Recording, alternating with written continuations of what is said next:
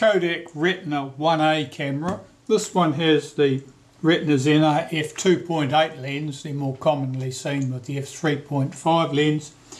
This camera is here for service, and I'm pleased to see it because I'm getting a bit tired of besamatics and besamatic modification projects. Thankfully they're all over and done with, so I'll get this camera apart. I've had a quick look at it. The focus is not bound up with dried out grease, but it's loose. Probably means the grease is dried out completely. The film advance seems okay. The frame counter pull is present and working.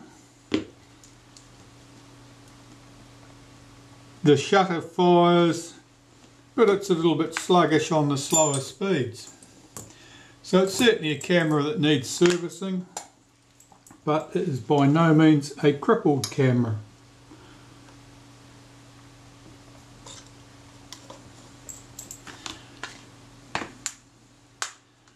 I'll sort out the pieces I want to go through the ultrasonic cleaner from the pieces that I don't want to go through the cleaner. Anything with paint on doesn't go through the ultrasonic cleaner because the cleaner will do a really good job of removing paint if you don't want it to.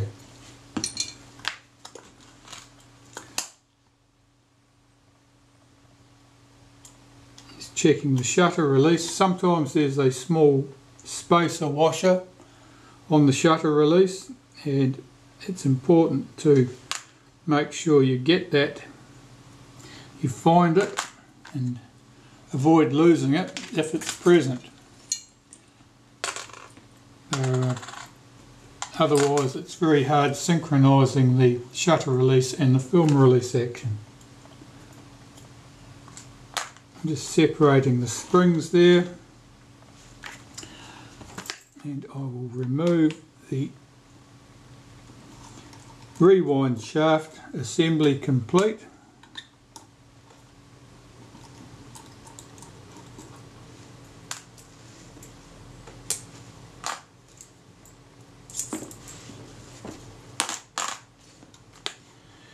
And the film advance, I've just cocked the shutter by forcing the rack in that direction. Unhook that spring. Just allowed that to run back.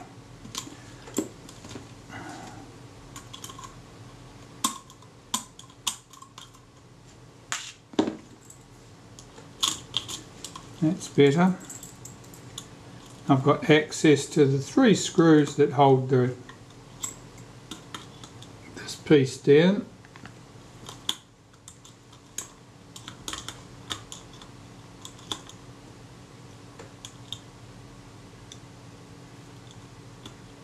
That screw's loose. Alright, it's lucky I'm here to service the camera then. That would inevitably have caused us a lot of grief otherwise.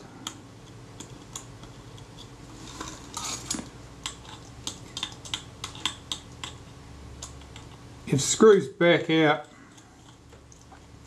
even if the lack of the screw doesn't cause an immediate problem for the part that it holds in place, the loose screw can easily find itself down into some critical area like the film advance gears here and jam something up. Well, if it jams something up and the owner doesn't realise that there's a problem and forces the advance,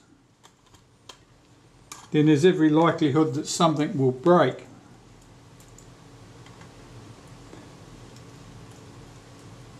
And as is always the way with old cameras, if parts are required, they're usually going to have to come from an organ donor. There are no new parts.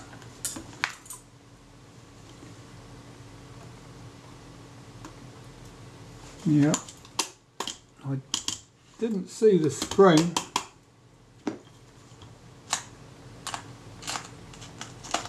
from the base of this lever.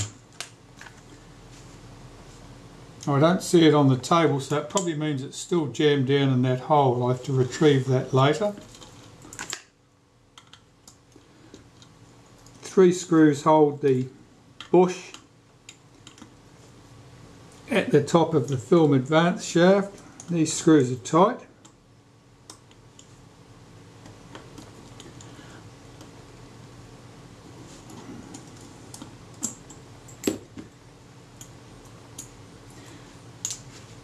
So we've got a mixture, some screws loose, some screws tight.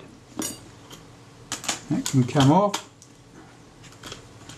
Here's the clutch assembly. I'll just split that. That goes through the cleaner. And that basically is the top of the camera. I'd like to retrieve that spring. Now I fished for it with a toothpick, as you could see, and I've retrieved the spring. We'll give it the benefit of the doubt. If I'd seen that spring loose on the bench, I wouldn't have picked that it was the right spring for that job, but I have seen minor variations from time to time, which would be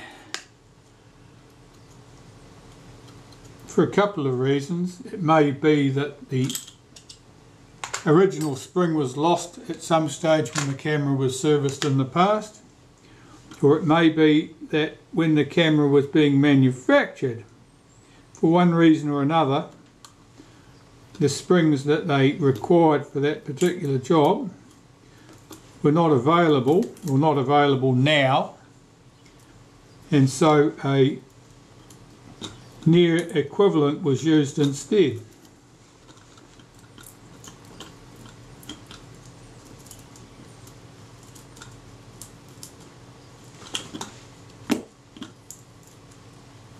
Now this is genuine leather on this camera.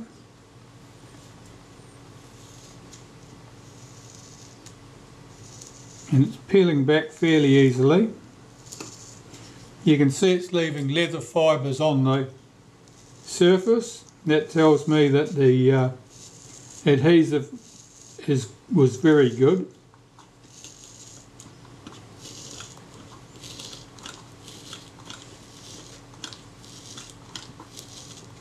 Usually when I'm doing the leather on here, I want to get it right back to this stage, because otherwise when you glue it back, if you were only to peel it back this far, for example, and glue it back, you'll end up with a line, a visible line across there where you change from the fresh glue to where it was previously stuck down.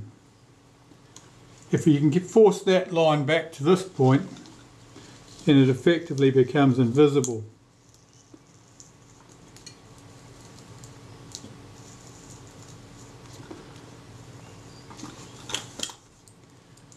Be a bit cautious here because here's the hole where it goes around this button. Oh, that's good.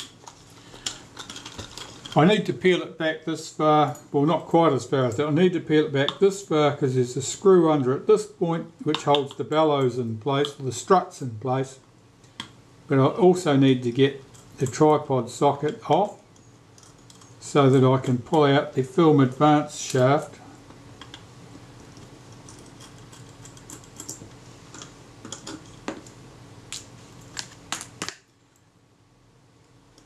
And there are usually Zeiss bumps at this point because those screws are brass, they're not nickel plated brass, they're just bare brass. And they inevitably end up with corrosion at that point. That's good.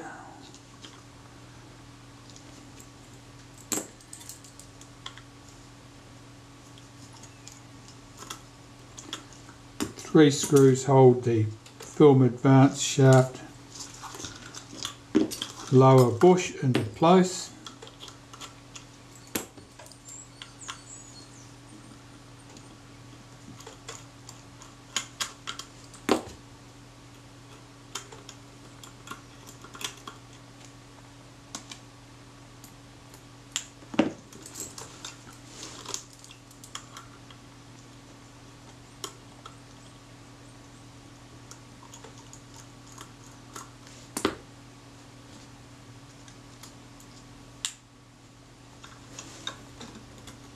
Hold back that tab, I can lift the shaft out. That's quite clean actually. I was expecting to see sticky dried grease on there, but that wasn't the case. You can take out the take-up spool. That's quite clean. Here's the metal bush from the base of it. Again, that's relatively clean. The rewind button needs to come off. I'll remove the rewind button. Special pliers there modified to do the job. To make special tools like that, the trick is you go down to the hardware shop, you buy some pliers, the cheapest pliers you can find, because they're likely to be made out of not particularly hard steel. And then you can come home and grind them and drill them to your heart's content to make them fit the job. If you buy top quality tools, you'll probably find that they are especially tough grades of steel and you can't easily grind or modify them. Right, so this little catch that holds the rewind, that screw is loose. Yeah. It holds the rewind button in the locked up position when you press the rewind button in, and that in turn is released when you move the film advance lever to unlock the button.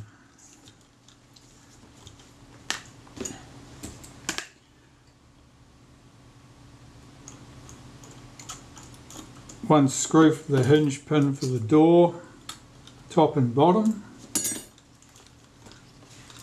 There is usually one washer, either at the top or the bottom position. Sometimes two. There's one.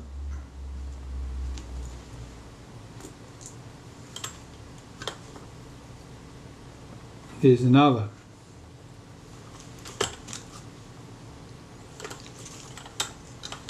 That's good. I'm going to stretch that door to lift it off there.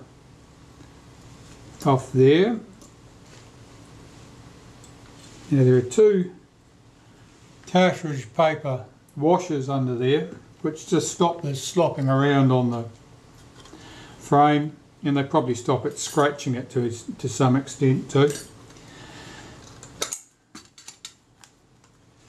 Shutter and lens assembly. Well, I've got my tool here. This is a Belgian tool, the ones that you can't get anymore.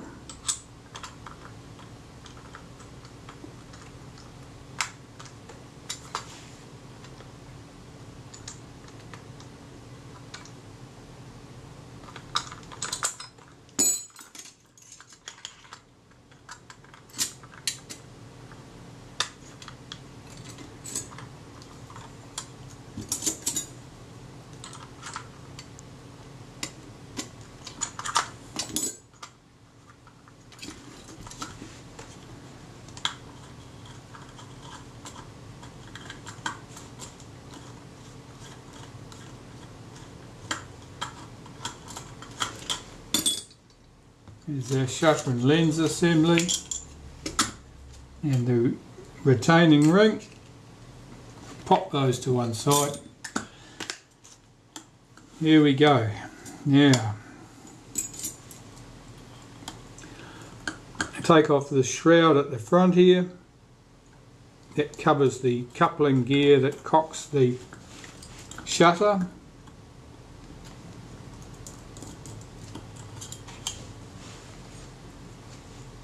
And the screws and other pieces can go through. This part doesn't go through the cleaner, otherwise it will just neatly remove the green paint in there. 2 screws on this little mounting plate. This plate would have an arm on it and couple to the rangefinder on a 2A camera. Of course, this is a 1A camera with no rangefinder, and so it doesn't have the arm. This position here is to position the shutter in the camera. It couples with this pin here on the shutter to stop the shutter from rotating in the mount. So I've got to mark my focus mount now so that everything goes back together in the correct position. So I normally scribe a line across that in a couple of places. So I've got my focus set at the infinity position here. I normally take my rule, scribe a line across the 2 outer sections. That's the focus scale ring and the outer helical, not the inner helical. Do the same at the top. I just put a single line at the top. Now, to align the inner helical and outer helical so I know where they will go back together, in this case I can't turn this back far enough until those surfaces are level.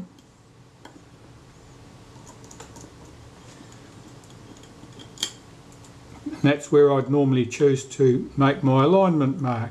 You have to have a point that you can easily recognise so that you can be sure that you have everything back in the same position where it started from. Now let's see if I can turn this. Now this is what I'm doing here, is I'm rotating this and I'm checking with my rule again to pick the point where those surfaces are level, and it's right there. Now I will extend my lines that I'd scribed on the outer helical to the inner helical. One there, and one opposite there. That allows me to put the inner and outer helical together and be sure that I've got them correctly aligned. Because I've chosen to use 2 lines here and 1 line at the top, it tells me which way up it goes, so that I shouldn't be able to mistakenly put it in the mount upside down.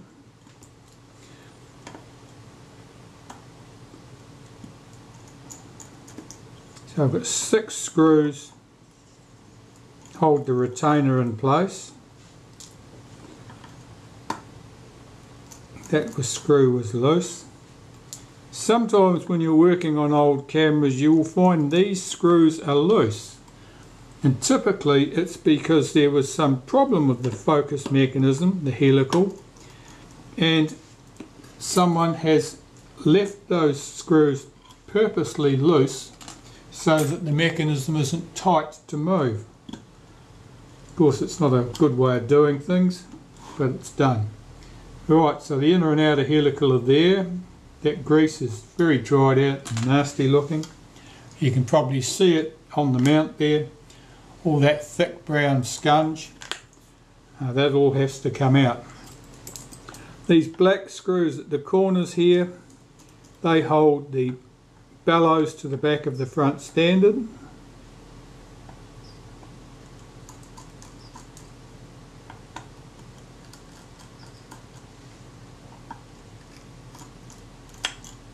And that was the bellows just falling away back into the body. These 4 nickel plated screws, countersunk head screws, hold the focus mount to the front standard.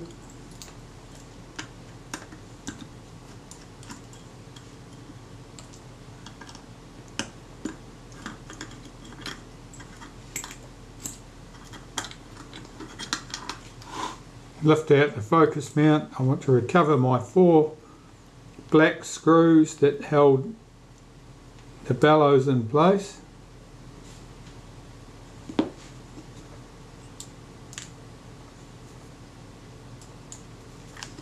This piece I cleaned by hand. If you were to try and do it any other way, you'd end up losing the black paint. Of course, it's got a felt light trap on the back anyway. Now I need to remove the struts from the body. 1 screw at the top here.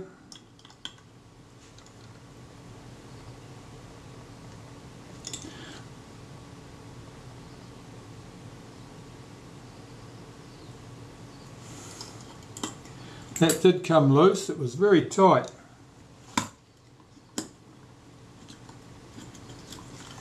One screw at the base, which will be buried underneath the adhesive.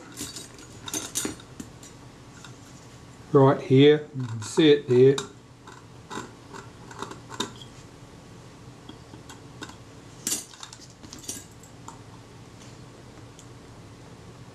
Commonly that's much harder to get loose because of the adhesive.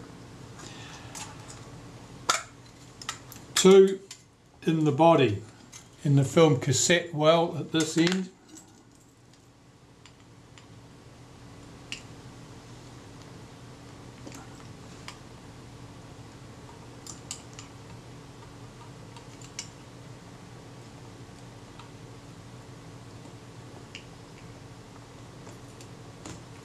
None of those 3 screws want to move, so I'm going to use some brutal tactics.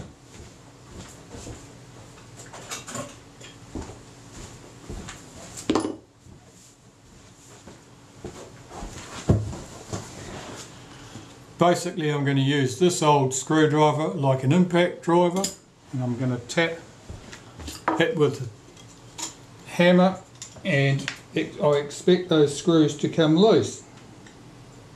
So first I'll do the 2 on the end in the film cassette well.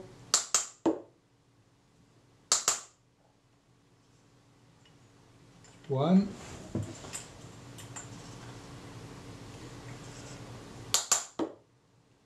2. And I do that holding the camera body between my knees, which is why you can't see me doing it on camera. And we've got 1 at the base of the camera. Here. Be fairly gentle doing this. You just needs a couple of sharp taps typically. That's it. And that just breaks those screws loose. If you get too heavy-handed with the camera, you will actually distort the body casting.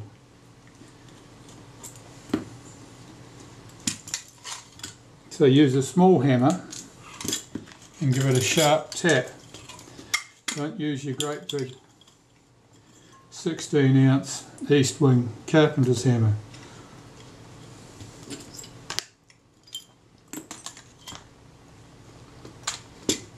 Take these parts out. Now I have my body empty, ready to be cleaned.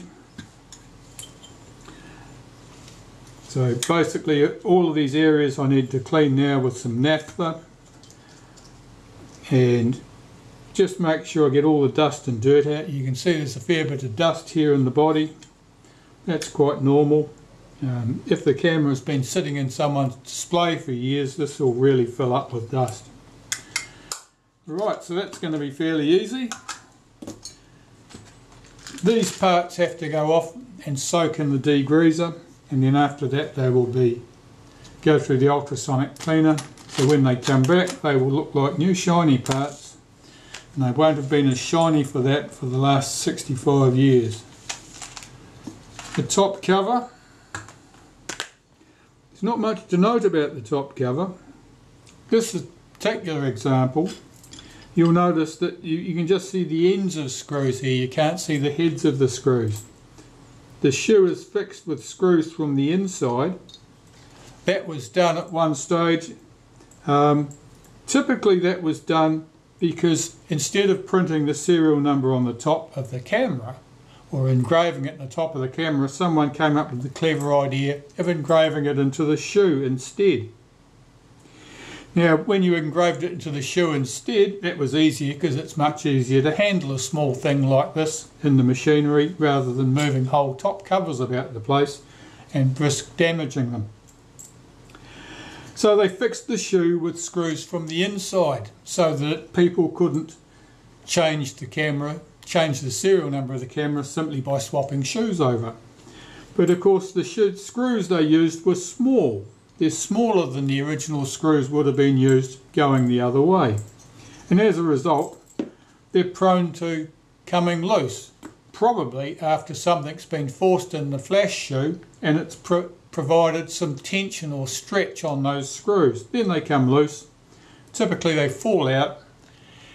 They either escape, probably out of the hole round the rewind, or they tend to fall down somewhere inconvenient, typically in the film advance mechanism, and that's when you end up with broken stuff.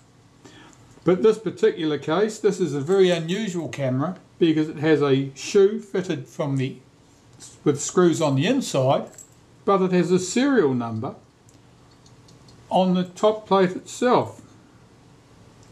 So I don't know what to make of that. That's obviously made at some transition point when they're moving from one to the other. So the earliest cameras all have the screws for the shoe on the outside. There was a period when they were made like this, and then they gave up on that fairly promptly because of the problems, and they went back to screws on the outside and serial number here. Interesting.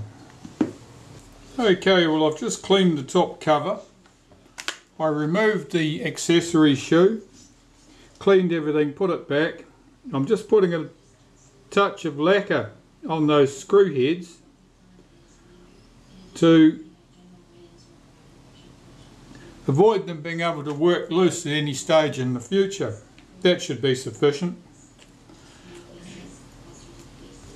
I've had the glass, the front and rear glass out of the finder, cleaned those. Now the viewfinder is nice and clean, you can see through it.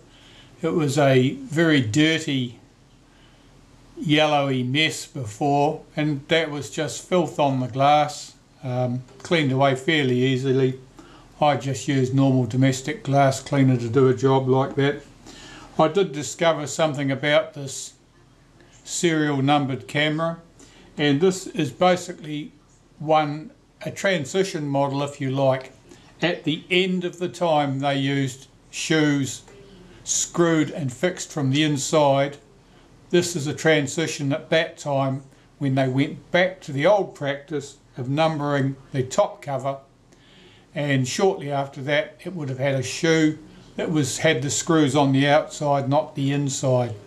So it was a transition model, if you like. That was just a change in production while they were moving from one to the other and presumably wanting to use up their stock of accessory shoes. I'll carry on cleaning. Okay, I'm starting work on the shutter and lens assembly now. So, front group is unscrewing. Typically you can just get that loose with your fingers. Occasionally you can't. The rear group is much harder to deal to. There's a couple of slots in there that I can engage a tool. If you don't have a tool handy, you may have something else that will do the job. In this case, this rule will do the job.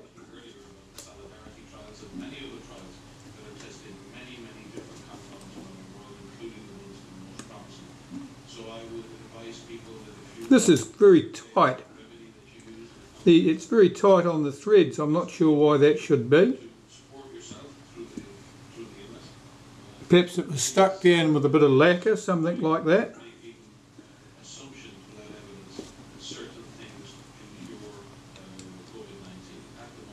It's not coming loose at all, so I would suspect that there's something in the threads that's causing that to lock up. I might try a dribble of acetone down here and work it backwards and forwards a few times. Well, I turned that another quarter of a turn and suddenly it broke free. I'm looking to see if there's any sign that there was a spot of lacquer on there, but honestly I can't see one. Just one of those things then.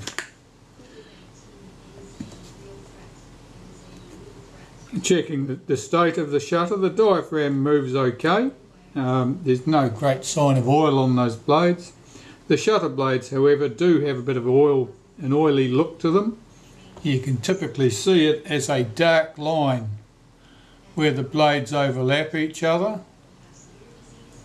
and I can certainly see that in a couple of cases there. So now that needs to be stripped down. The way into the shutter, well, from the front, first I need to turn this lock screw around.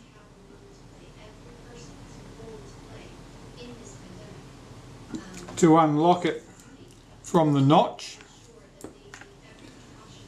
and then the front should just bayonet off, so you turn that anti-clockwise and that just lifts off. We can lift off the shutter speed setting cam ring.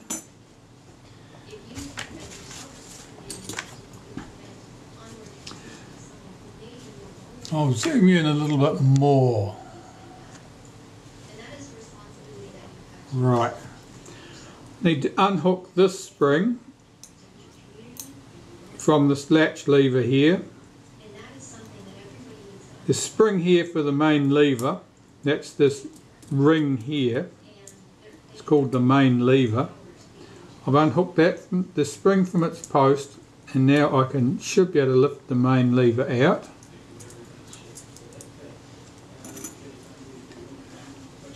The shutter release lever can be lifted out.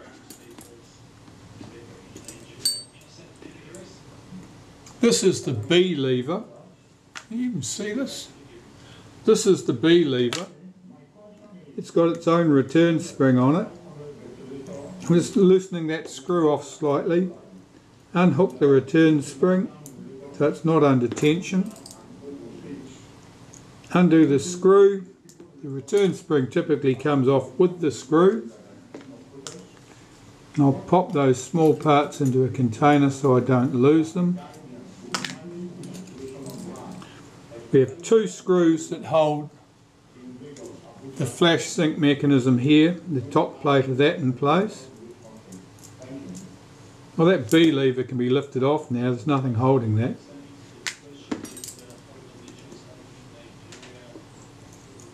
At this end, of course, there's a spring on that lever, so it'll want to push the lever away.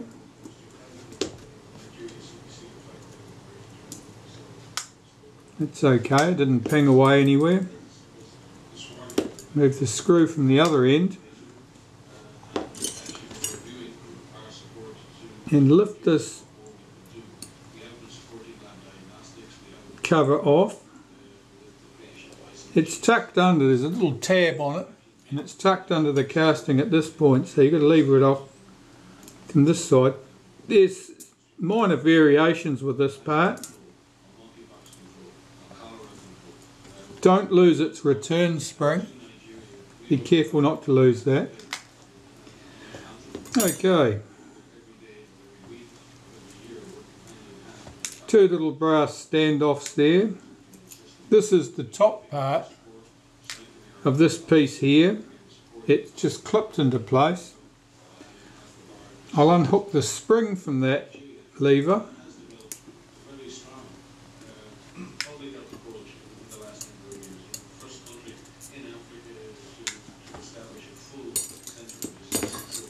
A single screw here holds this flash sync post in place, or flash sync in place. That's the lever and it's operating, the flash contact and its operating lever. Take off this spring. This spring is the 500th of a second or high speed spring. Take off this cam, take off the pallet, I leave the retard gear train in place on the shutter. It's typically can be cleaned in place successfully, and it is a bugger to put back if you move it. I'm going to remove the outer case, 2 screws from the back.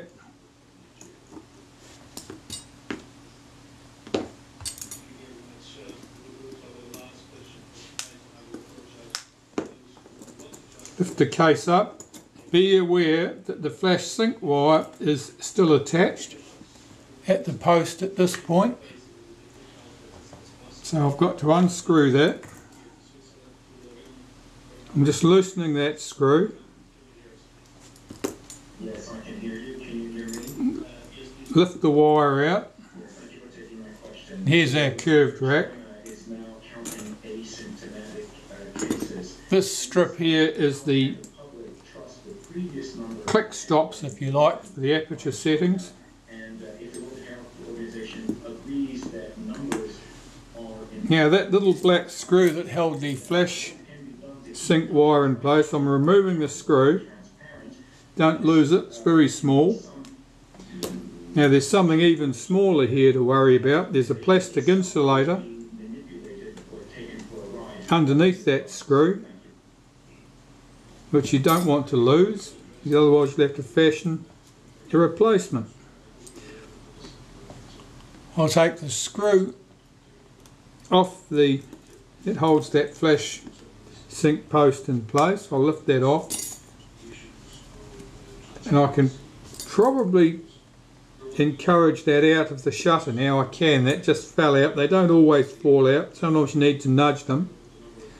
And I'm looking to see if the plastic insulator is present, and it's not,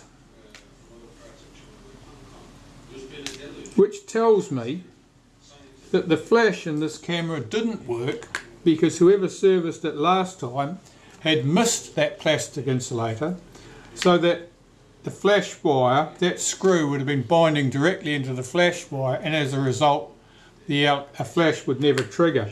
It was closed all the time. The switch was effectively closed. Okay, so it means I've got to find one of those. That's okay, I can do that. To split the shutter, you have 3 screws at the back.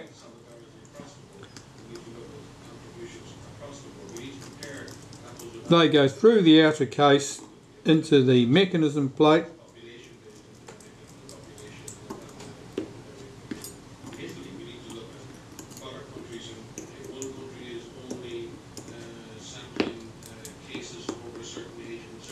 Those screws are all identical, nothing tricky about it. I'll split the case.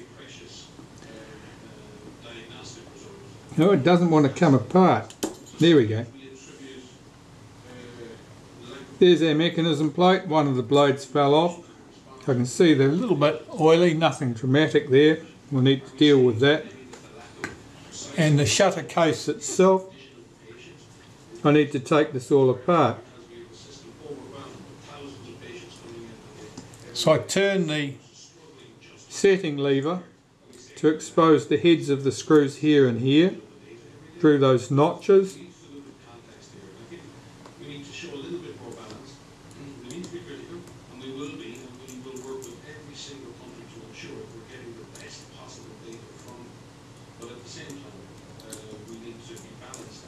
There's our setting lever. I'll tip this over, retrieve those 2 screws.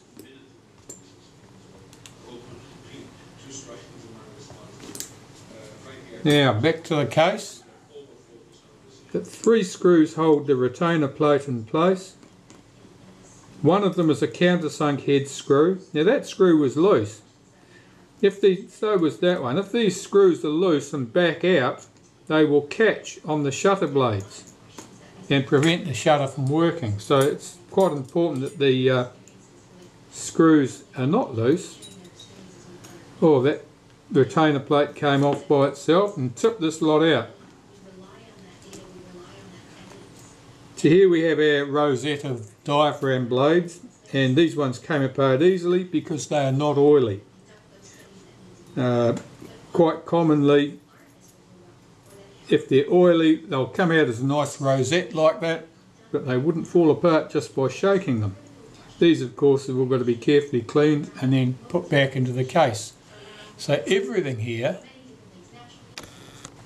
needs to be cleaned to remove all traces of old oil, any dust, dirt, any other problems, and then I can reassemble the diaphragm here, get that back into the shutter case and turn my attentions to the mechanism plate.